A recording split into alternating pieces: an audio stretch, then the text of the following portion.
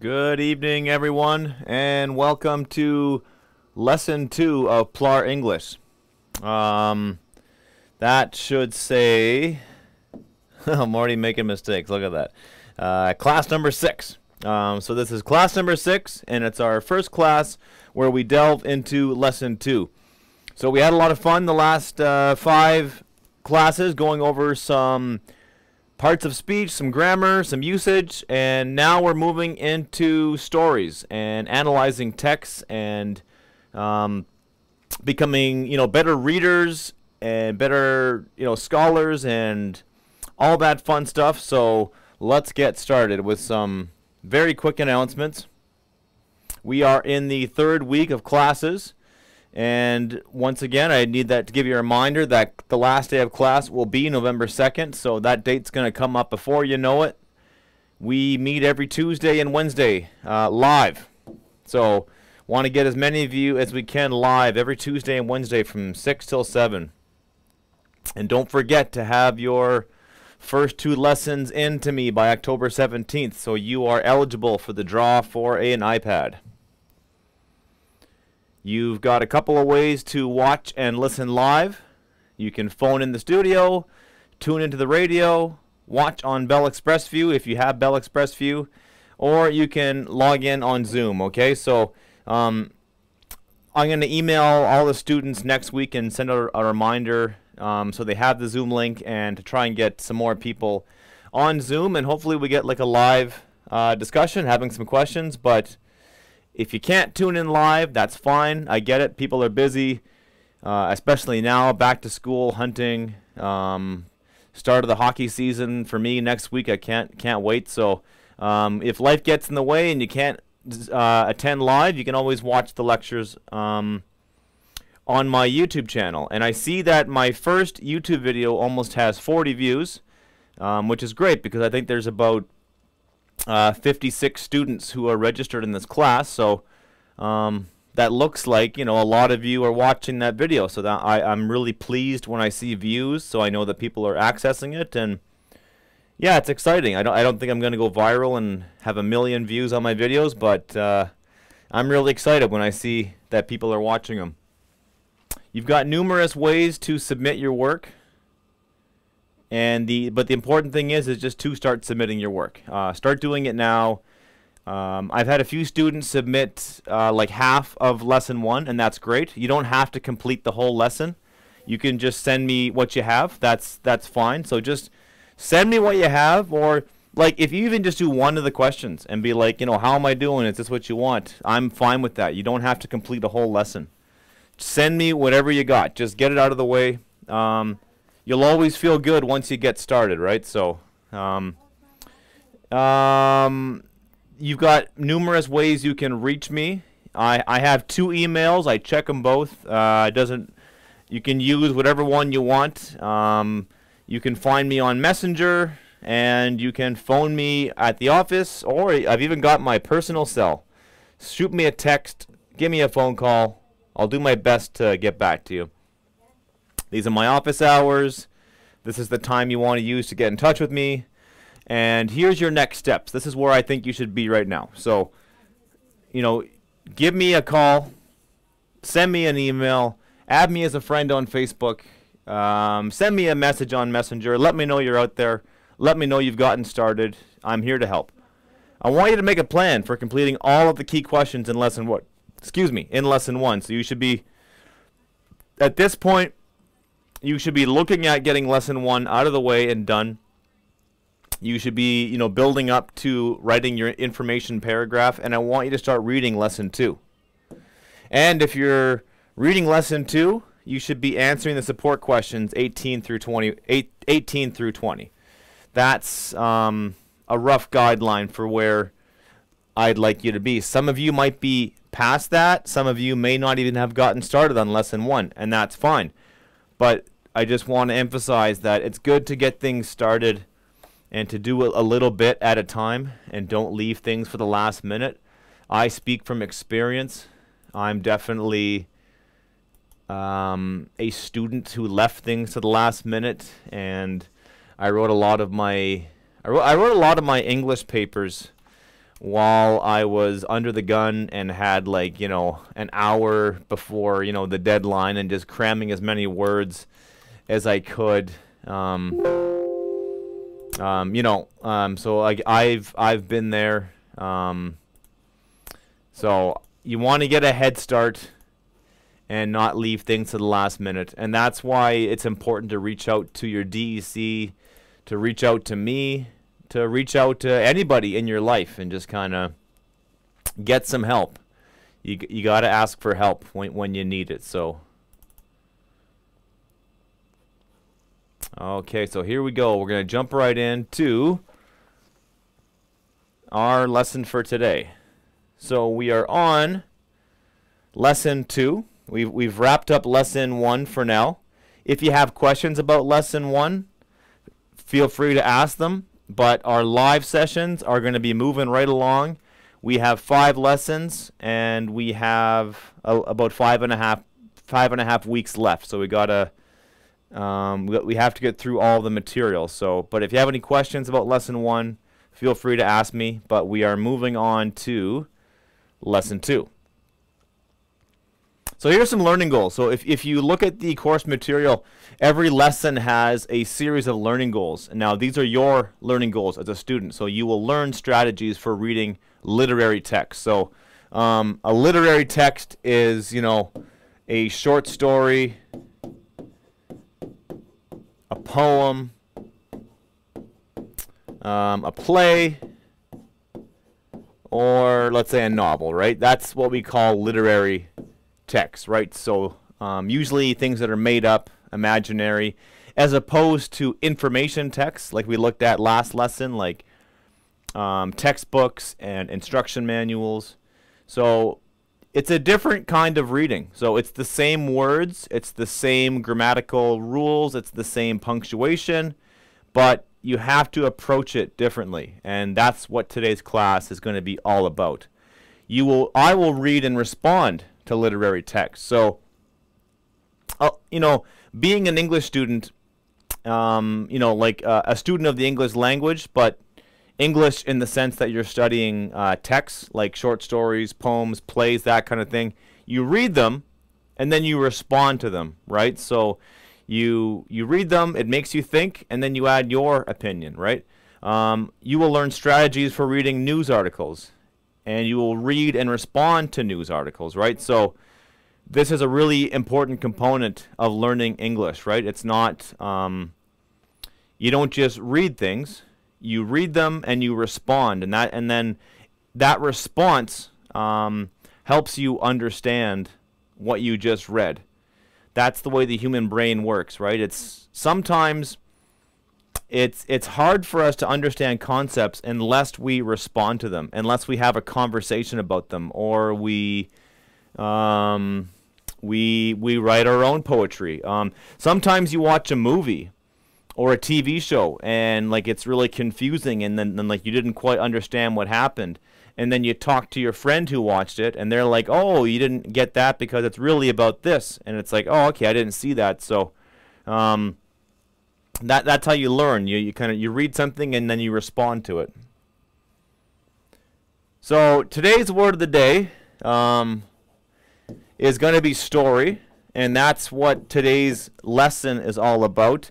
Now, I wanted to just spend a little bit of time talking about that word story. I think it's, you know, it's one of the best words in the English language, and it's one of the fundamental parts of being a human being. It's what we call a universal, I guess, like a behavior, or you can't go anywhere in the world and find a people who don't tell stories. Human beings are storytellers. Doesn't matter if you go to Finland or Newfoundland or the heart of Africa, Australia, Northern Ontario. If you go anywhere in the world, you will find storytellers. That's what we do. We like to tell stories. Stories help us make sense of the world, and stories aren't just they're not just words, right? Stories can be 100% visual, or pictures, right? So we've got like a birch bark scroll here, right? So that tells a story. I've got a medieval manuscript right here that was written by a monk hundreds of years ago, right? I've got an ancient Japanese scroll right here, right? So that has a combination of images and words, right? So the way we tell stories is through words, through pictures. We tell story through sound. So, we tell stories through dance, like you name it. Like we tell stories in so many ways. And then if we just look at written stories, there's so many ways you can tell a story through written words, right? So you, as a reader, you have to approach each one in a different way. And that just comes with experience and comes with time. So today's word of the day is story, but if we're translating that English word into Anishinaabewin or Ojibwe, we have Dibajamoin, right, which is a noun, which translates to a story or a narrative. In English, it's a story. Again, it's a noun. Now, story has many definitions, right? But typically it's a narrative. This is a really important point. Stories can be true or fictitious. They can be real or they can be made up.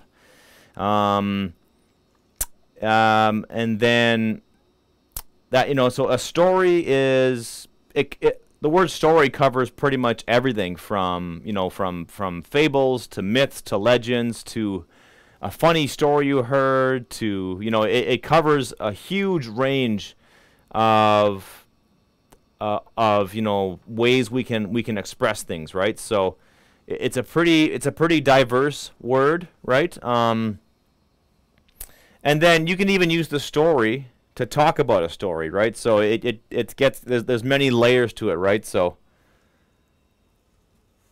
and I thought today we're talking about words and we're talking about stories, and if you go through lesson 1, they talk about using a skill or a technique. It's kind of the same thing that you do as a reader, and it's called inference, or when you infer something.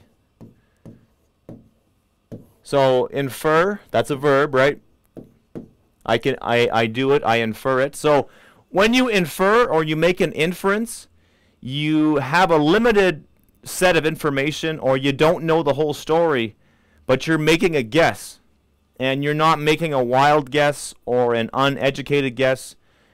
You're making a guess that's you've got a few pieces of the puzzle, but you're missing a big piece, right? But you got a few pieces over here, and you're trying to put it together. So let's take these two words for example, right? The first one is Zaganash Imoen, which translates to the English language. And the second one is Wemete Goje Moen.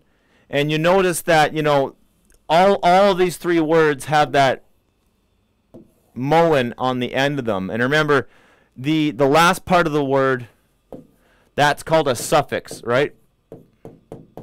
So the suffix is like the last part of the word. So Moen is a suffix, right? So if this word, Anishinaabe means, the language of the Ojibwe people, or the language of the Ojibwe, and this word means the English language, and the bottom one means the French language. I can make an inference that the word Moen, it must literally translate to language. I'm not sure. I looked it up. I couldn't find it, but it must mean language or words or something like that, right?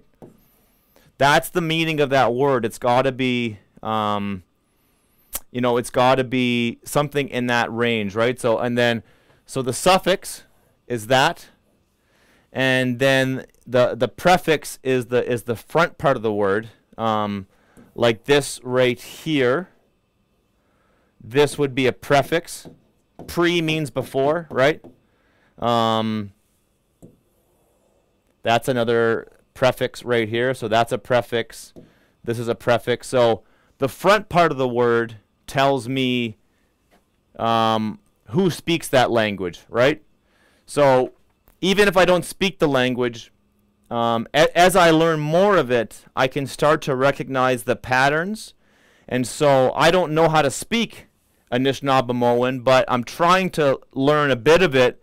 And as I do that, I'm trying to pick up patterns, and I'm getting better at making inferences as I do that. I have a long way to go, and it's really challenging, and I sometimes think I'll never learn it because there's way too many words and it's just too complicated. But I'm trying to keep an open mind, and it's definitely a goal of mine that I'd love to learn to speak the language. So as we learn English, it's kind of the same way, right? So as you learn English and as you become a master of English, in a sense, right? So like even if you're fluent in English, you can always take it to the next level. And that's what we're doing here with PLAR English. We're taking our English to the next level.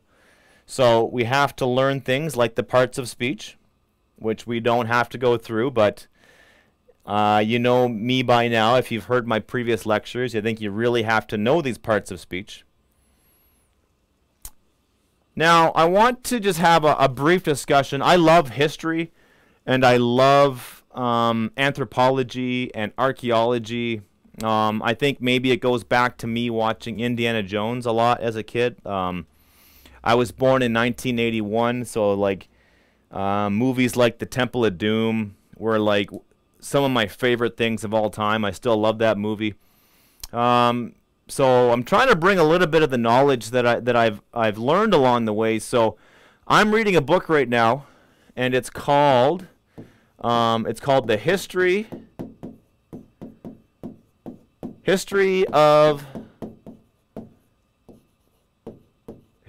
the World in 100 Objects. Really cool book. I try to read one chapter a day before I go to bed.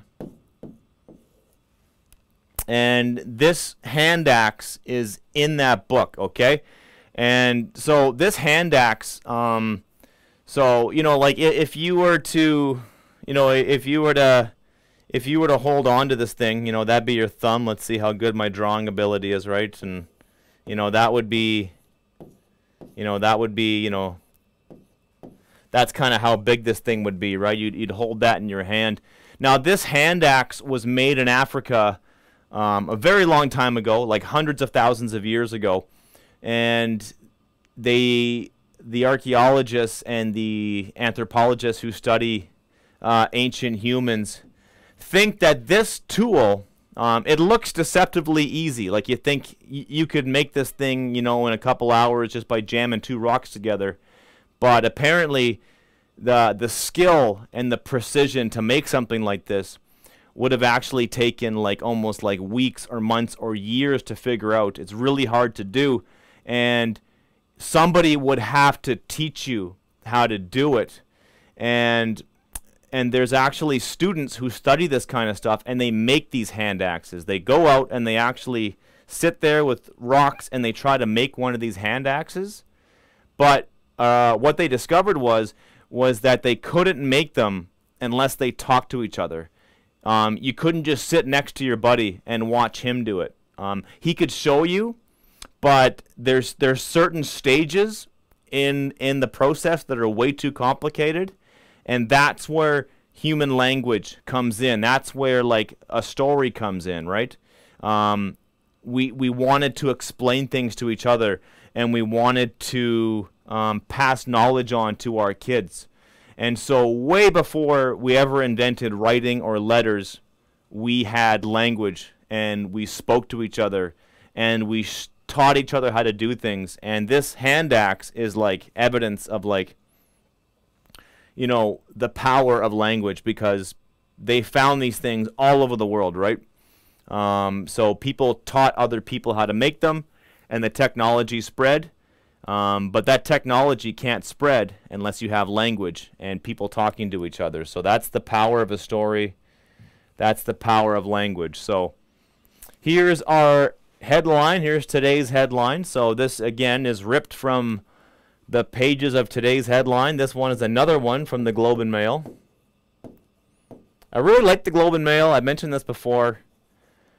I spend a lot of time on Facebook, and I spend a lot of time on YouTube, and that's fine. But I just find that like I waste a lot of time, and I can spend an hour on Facebook and not learn anything. But you know, like I keep in touch with my aunts and my uncles and my cousins and my brother and my buddies from high school, and I read lots of cool stuff. But sometimes I like to just force myself to read a news app like the Globe and Mail, and then I learn cool stuff like this. So this is a real article. This came out a couple of days ago. So the headline reads, Indigenous objects repatriated from small British museum come home to Haida Gwaii. The objects arrived on Haida Gwaii in late August from Britain. Among them, a heavy, intricate argillite carving of a ceremonial feast platter depicting a rockfish and orcas and inlaid with bone, likely made in the 19th century. So today we're talking about stories and inference and trying to figure out words that maybe you've never heard before, or like maybe it's a word you've seen in print or you've heard it before, but you don't really know what it means. So here's one that I read, repatriated, right?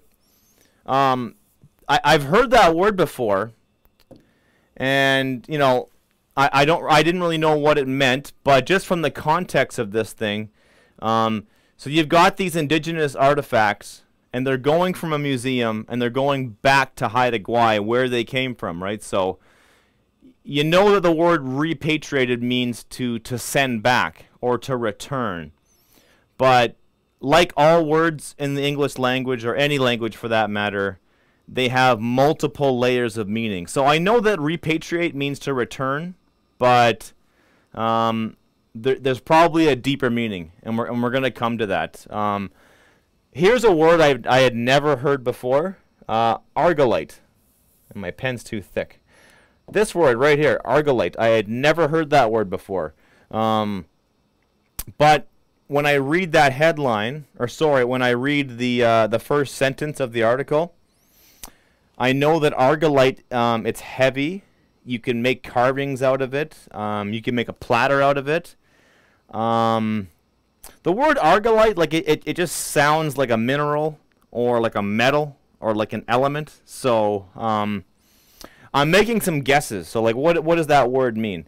And the other word I'd heard before but didn't really know what it means is this one, rockfish, right? So I thought like a rockfish is like a specific kind of fish. Maybe that's from the Pacific Ocean. I don't know.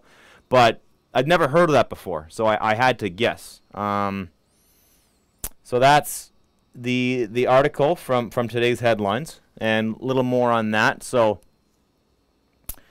this is the headline.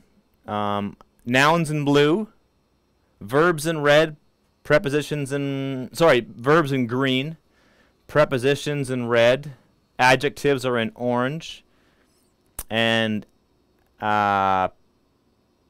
adverbs are in purple. So I love doing this. I think it really helps to recap these things. Indigenous objects, that's a noun phrase. We treat that as one noun. So indigenous objects is a plural noun. So always good to be technical. It's a plural noun phrase, right? And so that's the subject of our sentence, right? So again, sometimes the subject of a sentence can be a person, but sometimes the subject can be a thing. In this case, it's a thing. So indigenous objects, and then they were repatriated. There's that word again. That's our verb. From. So remember, from is always from is a preposition, and prepositions are relationship words. So they repatriated from a small British museum. So it's a British museum. That's a noun phrase. It's a small museum. So the word small modifies that noun phrase. They come home to Haida Gwaii, right? So Haida Gwaii is a place. We take those two words, and that's one noun phrase. So they've come home to Haida Gwaii. Now, this one's a little tricky. So home. Now, the word home could be a noun, right? It could be a place you go. Like I am going home, right? And then home is a noun. But in this case, when we say they come home to Haida Gwaii, this adverb is actually modifying the verb come, right? So they come home, right? So a little bit tricky, but that's how that works, right? So sometimes a word can be a noun, it can be a verb. Some words can be nouns, verbs, adverbs, depending on how they're used. So it's all about context. It's all about the words that come before it and after it. Here's that first paragraph in the article. The objects arrived on Haida Gwaii in late August from Britain. Among them, a heavy, intricate argillite carving of a ceremonial feast platter depicting a rockfish and orcas and inlaid with bone, likely made in the 19th century. Now, these are what the platters look like. They're absolutely stunning. These are beautiful. This one right here is probably the one that they're talking about in the article, right? You've got a fish right here. I'm not sure if that's a rockfish. This to me looks like the inlay, the bone, right? But that's what these platters look like. They're absolutely beautiful. They're amazing to look at. So there's the words, right? So the word repatriate, it means to bring back to his or her country of land of citizenship. So it's a verb that usually means when a person, not an object, but I guess you could use it as an object, but the dictionary definition says that it's when somebody goes back to the land they came from. So let's say someone from the Philippines immigrates to Canada, and then in their old age, they go back to the Philippines, they would repatriate back to their home country. Intricate means having many interrelated parts or facets. Argillite is any compact sedimentary rock composed mainly of clay materials. Clay stone is an argillite. So a rockfish is any fishes found about rock. So a bass, like around here. Northern Ontario, a smallmouth bass. That's a rockfish. And inlaid is when you set into the surface of something, right? So the bone that's inlaid bone, right? It's bone that has been laid into the clay. So there we go. So we're learning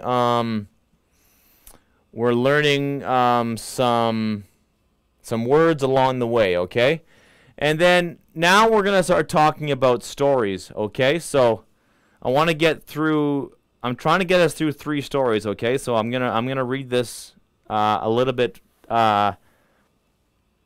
quickly, but not too quickly we can't understand it. And I want to give this story the respect it deserves. So this is why a rabbit has long ears and long feet, as told by Josie Kaminawash. And this, I found this online. This is actually online. So maybe I'll post a link for it. But you know, if you Google that, it'll come up, right? So the community of Mishkogogomang, they collected a bunch of legends from their community, and then people they wrote them, and it's like it's a free Word document on their website. So so here we go. It's the same thing again with Nanabush. He was really hungry again when he woke up, and he decided to go out for a walk and look for food. He came upon a stream and thought, oh, I can catch some fish here. He tried to look into the stream to see if he could catch any fish with his bare hands. Oh, I'm not going to be able to catch any fish here, he thought, because the water was really deep, and it was very hot. Fish go deep when it's hot. He came upon some berries. He wanted to see if he could eat those berries because he was really hungry. Just before he started picking them, he found they were very dry because it was hot, so he left them alone. He came upon a tree with a beehive in it. He thought it was so quiet in there, so he said, I'll take some honey. He made a hole in there and looked inside and found everyone was sleeping in there. But one bee woke up and saw this eye looking at him, and then everybody woke up and started chasing him. He got away from them, but he was still hungry. What am I going to do now? I'm so hungry. I'm getting weak. How am I going to get some food? Suddenly, a thought came to his mind. I shall call all my brothers. So he called the owl, the fox, the bear, goose, skunk, mouse, everybody. And they came, wondering what he wanted. They didn't trust him either, because they knew him as a trickster. And he said, the reason why I'm calling you is because I will teach you to sing a new song, but you have to sit in a circle. He sat on a boulder with all his brothers sitting around him in a circle, and he got ready to teach them a song. The last one that came was a rabbit, and there was only room for him to sit beside Nanabush. Before I teach you this song, you have to have your back towards me. You're not supposed to see me, he said.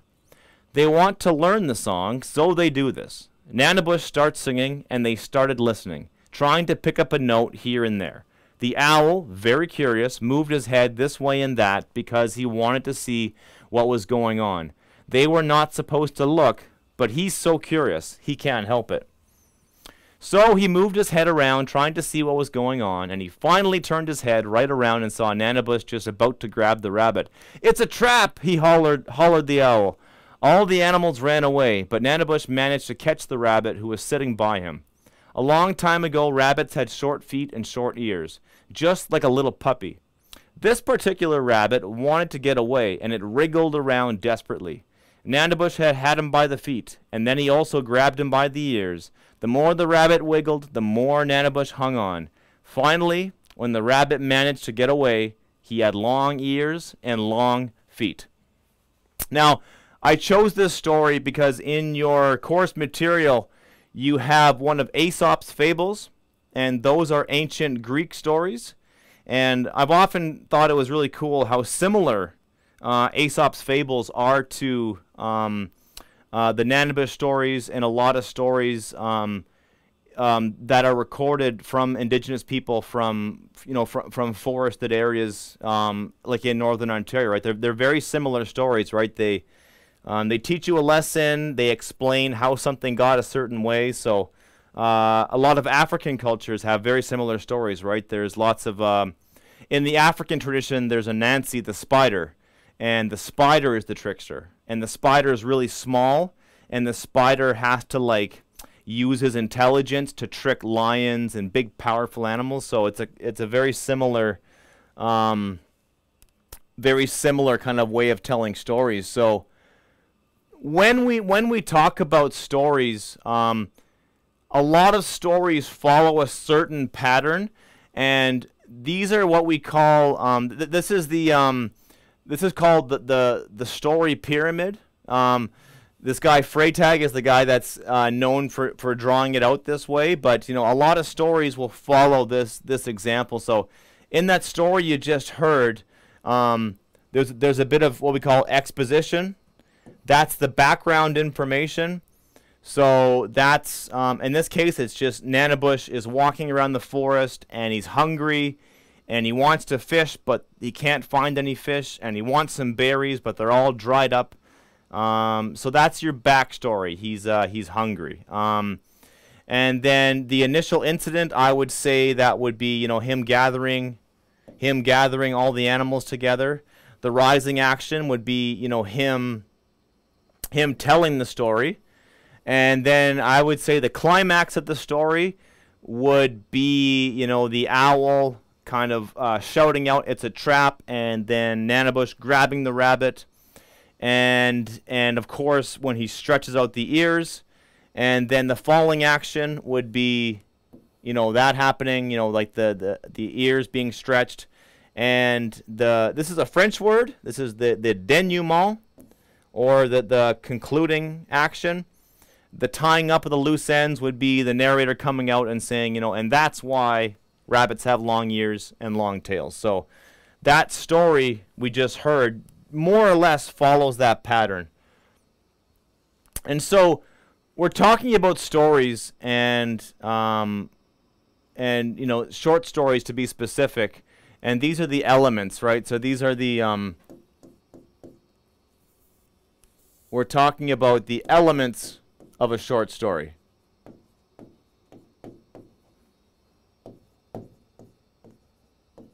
So these are the elements of a short story. So a story has a plot, and a plot is what happens in a story. It's this happens, then this happens, and then that happened, right? It's pretty hard to tell a story and not have a plot, right? So things happen, and sometimes the plot of a story can be like really jumbled up and confusing. Like if you watch some TV shows and some movies, they start you right in the middle of the action and then they go back. I think Breaking Bad is a really good example of that. If you've ever watched the TV show Breaking Bad, the very like first minute of the TV show is like intense, confusing action. You don't know what's going on. All you know is that something wild and crazy is happening. And then they bring you back to the start. And then it kind of builds you back up. So some stories, it's like this happens, then this happens, and then that happens. But there's always a plot. And the plot is made up of things like a conflict, exposition. Exposition is the background information. So it usually tells you how the characters got to where they are. Or it just tells you just more about who they are. There's the rising action. You know, things are building, and then there's finally a climax. There's usually like, you know, like every action movie follows this arc, right? There's always, you know, we find out who the bad guy is, right? And we find out who the hero is. And then we find out more about the bad guy, and we find out more about the hero. And then there's rising action, you know, the stakes get higher. And then there's a climax, a big battle at the end. And then once the battle is over, there's like a couple of scenes at the end, and then the movie ends, right? So most action movies follow that formula, and most stories do as well. The characters, obviously, this is the people, animals, or things who are involved in the plot of the story, right? So the character is the who of the story. Sometimes people, sometimes animals, sometimes aliens, sometimes even things. You know, if you get creative as a storyteller, it might even be like objects who are the plot of the story. When I was a little boy, I used to like watching The Little Toaster, the adventure. It was like a toaster that went on an adventure. That seems so ridiculous to say that, but I loved that movie when I was a kid. But it was like a bunch of appliances and they go on an adventure, right? So it could be people, animals, or things. The setting is where and when, right? So usually when you think of setting, the first thing you think of is where it happens. But where it happens and when it happens are, if not, they're equally as important, right? So, and depending on the story, sometimes you know where, but you don't know when. Or sometimes you know kind of when the story is taking place, but you're not sure where. And these can be real places or these can be imaginary places. And every story has a conflict, right? Every good story, anyway, right? There has to be some kind of conflict where somebody wants something and they can't get it. Something is standing in their way. You know, if a story doesn't have conflict, it's pretty boring and it's not that exciting, right? So most, you know, good stories, there's some kind of conflict in there. Now, these next two are the hardest ones to pin down, but the theme of a story is the central message or the idea of the story. And the reader usually, has to figure this out on their own. The author or the narrator doesn't usually come out and say, hey, this is the theme of the story. The theme of the story only comes to you if you think about it. So the plot is what happens. And the theme is kind of like what's it about, you know, like on a deeper level. Point of view. So this is really important. So the perspective from which a story is told or narrated. So a story only exists if someone is there to tell it, right? So first person is I. Third person is he or she, right? He did this, she did that, or I did that, right? So a first-person narrative is very personal because it's from one person's point of view. I did this. These are my ideas. These are my thoughts. You know, an autobiography is written in the first person, whereas a biography is a book written about someone. That's going to be written in the third person. So it's about someone, not from their perspective. So there's different types of conflict in stories. So you've got individuals versus themselves. You've got individual versus individual. So, you know, trying to think of some examples here, you know, from books. You've got, I was trying to think of the Tom Hanks movie when he's, when he's stuck alone on that island and he's all by himself, right? You know, so an individual versus themselves, that's when the person has like an inner conflict and they're sort of battling, they're battling themselves, right? So like they are their own worst enemy. Individual versus individual. This is probably the most common kind of conflict. It's somebody versus somebody else, right? It's two people battling it out. It's you know, it's one person versus another person, right? Individual versus nature. So this could be Into the Wild. That's a great movie, a great book. It's about a young man who goes out to Alaska, and he tries to rough it in the woods. He ends up dying. It's him versus nature, and nature wins. The individual versus society. I would say like maybe the Hunger Games would fit in that mode, right? Individual versus a supernatural power, right? So, you know, or individual versus, you know, technology. You know, something like The Matrix would fit that model of a movie, right? Individual versus a supernatural pattern. That would be, you know, like a vampire movie, something like that, right? So that's that kind of conflict. Now, I'm just going to move ahead a little bit here because I want to get into it. But, you know, the plot of why the rabbit has long ears and long feet would basically be, it's a pretty simple plot. Nanabush is hungry. He can't find food. He gathers the animals together because he's hungry and he wants to eat one of them. He tricks them all, and they all catch on to his trick except the rabbit doesn't. And that's the plot. The characters are Nanabush and all of the animals, particularly the owl and the rabbit. The setting is somewhere in the forest. We don't really know where. It's not really pinned down to a specific location, but it's some kind of a forest setting. The conflict would be, you know, the conflict I think is that he's hungry and he wants to get something to eat. The point of view is third person. It's a narrator talking about Nanabush. It's not from his point of view. It's a third person point of view. And the theme would be, I think it's about to teach you about, you know, being hungry, and you know, like if you're hungry in the summertime, what do you have to do, right, to get food, right? You gotta be creative, right? But now, what's the difference between the plot, the theme, and the moral of a story? So the plot is simply what happens in the story. Nothing more, nothing less. What happens? The theme is what it's about on a deeper level, okay? So plot is kind of what a story is about, but it's more like what happens, and a theme is what the story is about on a deeper level, right? And the moral of the story is the lesson you should learn when the story's over. Not all short stories have a moral or like a lesson to be learned. Sometimes they're just cool stories, right? I mean, like, so not every story is going to have a moral, and not every story is trying to teach you some amazing lesson. Like, some stories are just funny. And like, as human beings, we like stories that are scary. We like stories that make us laugh. We like stories that make us cry.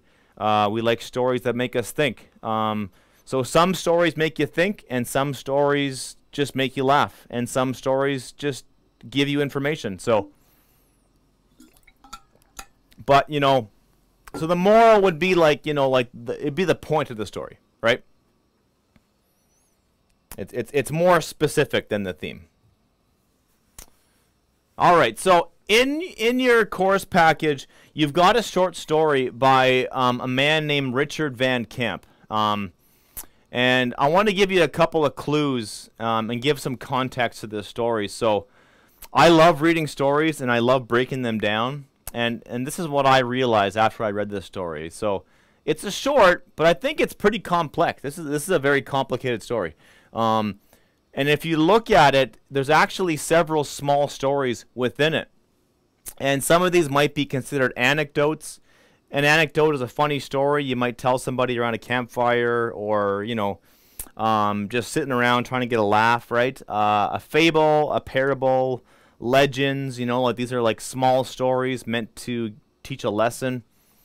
The narrator of the story seems to be someone who loves to collect stories and tell them. And I thought this was the really most important part, was he tells us that we shouldn't tell secrets. We should keep a lot of our secrets to ourselves, but he's actually telling us many secrets. So there's kind of like this conflict going on, because he's like, don't tell secrets and keep things to yourself, but here he is telling us a story. And it's a story that got published in a book that, thousands of people read. So it's kind of interesting, right? And then within this story, you've got about at least 4 other stories. You've got the one about the man and the chipmunk. You've got the one about digging someone up and finding a pearl. You've got the one about Freddie and Stella. This is the longest one, and arguably the most important one. And there's the one about the Crees scaring a bear with a spear point. So, and this is the actual text of the story. So, okay, so sometimes a first-person story is written with the word I. Sometimes it's me. Okay. So, where is it? Right here. He told me, right? So, now, this story is written by Richard Van Camp, but we don't know if he's actually the narrator of this story, right? So, he could be inventing a narrator. This could be him, but this is a first-person story, and so this is the first story. So, the tone of this story is very conversational. So it's like you just sat down next to someone and he's going to tell you a story, right? So he keeps kind of going back between these two kind of tones, right? Like it's very conversational. It seems like it's an oral story, and it's like you're sitting next to a storyteller, and when he tells one story, that story reminds him of something else, right? So this is a short story in itself, everything on this page, but it's not. But it's part of a bigger story. And then you've got the second part of the story where he tells that really fascinating thing. If someone doesn't fool around, or like I'm thinking like someone who stays celibate, never has sex, that like a priest. If they dig them up, they find a pearl. I've never heard that before, but that's it's a pretty wild story. But there's another story within the story. This is some dialogue. This is some great dialogue between Freddie and Stella, right? So, so this story comes in there, right? And you get this exchange between Freddie and Stella, and I think most of you probably understand what Stella is asking for. She keeps saying, "Come over and help me out," but doesn't say what she needs help with. And Freddie takes him a little time to catch on, but by the end of that paragraph, he's caught on and knows that, why she wants him to come over. And at the end of that exchange, Freddie does not go over to Stella's house, but he knows that she's into him, and that really excites him, and and that's when he changed, right? He's not waiting for his wife, so his wife has left him and his son, and this guy Freddy has decided that he's over her now, and he's gonna move on. But you don't find out what happens to Freddy and Stella.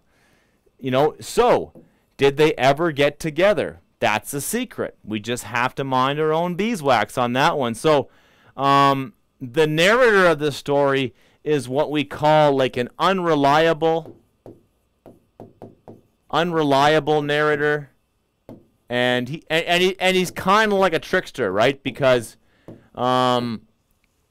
it's almost kind of mean in a way to like tell somebody a story, but then not tell them how it ends, right? And he's just like, here's a really cool story, but no, like you're not going to get the ending of it, right? So you just have to mind your own business on that one, right? So, and then he goes back to the spirit of the story, the medicine of secrets, which I think might be a clue to what the theme of the story is about, what the real meaning is, right? So,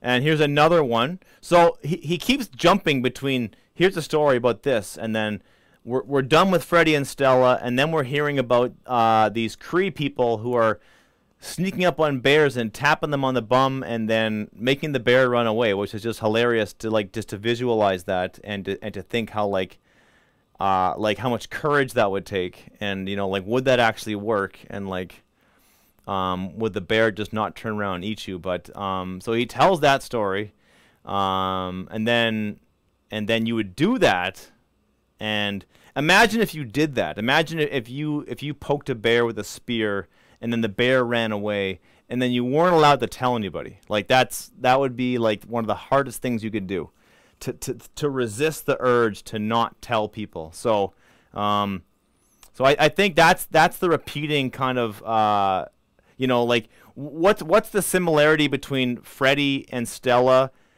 What's similar between that and the man playing the flute for the porcupine in the forest, right? It's about it's like when you share the secret, you ruin it, right? So, and and then he kind of has this great thing at the end, right? So, the only secrets I have are my PIN numbers and the love songs that I sing into the wind for someone I haven't even met yet, but I know I will meet one day, right? So, every 5 years I spilled the beans to somebody about something. I wonder if that every 5 years or so is a reference to the fact that he is a writer, and then maybe every 5 years he puts a book out, or like a collection of short stories. So it'd be interesting to see how often this guy publishes his books, right? So, that's, and then if we think about the power of secrets and we say like the plot, so again, the plot of this one's kind of complicated, right? It's, what happens in this story? Well, a lot of things happen, right? But I would say the plot, I would say the plot would be a narrator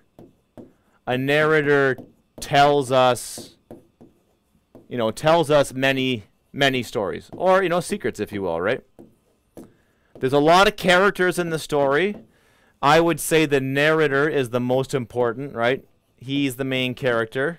The setting, there's not really a setting, but there's the forest, there's Freddy's house, but there's not really a traditional setting. The conflict in the story would be, like telling secrets and like telling a bunch of stories. So the conflict here, it's a little bit tricky. It's kind of like a puzzle to figure out. Now, what's the theme of the story? So, these are going to be the hardest to figure out: conflict and theme. The point of view, it's a first-person narrative. That part's easy. But I want you to think about theme and conflict, because that's part of your key questions. Is the conflict and the theme of the story? What are they? What is the true conflict here? What's the what's the struggle? Is it individual versus nature? Is it individual versus individual? Is it individual versus themselves? Is it individual versus society? And then the theme of the story, right? And then, you know, like when we did the idea web to generate ideas, this could work for the theme too. So like when I try to think of a theme of a story, I'm just gonna think of story. I'm just gonna write down words like stories, secrets, storytelling, you know, oral, you know, versus written stories. You know, hearing a story and then writing it down. I think that's a kind of a key component of what that story is about. So I think it's about, you know, it's like being a writer. There's a great line in that story where, you know, people, when they know you're a writer, they may not want to tell you their secrets because you might use them in a short story, right? So, you know, it's being a writer. It's fighting the urge to tell everybody everything. I'm kind of thinking about like social media and just people sharing all the details of their lives, and you know, what do we keep secret? What do we hold with? What do we not telling each other? You know, what kind of things are sacred, and what kind of things do we sell to make money? So, you know, it's like, you know, selling out, you know, selling stories versus just telling them. So I think it's a lot of those things are happening in this story. It's a very complex story. I had one more story tonight, but we don't have time. We're out of time, so we will catch up on this next week. So read those stories, give it some thought, and respond to it. And thanks for listening. We'll see you next week.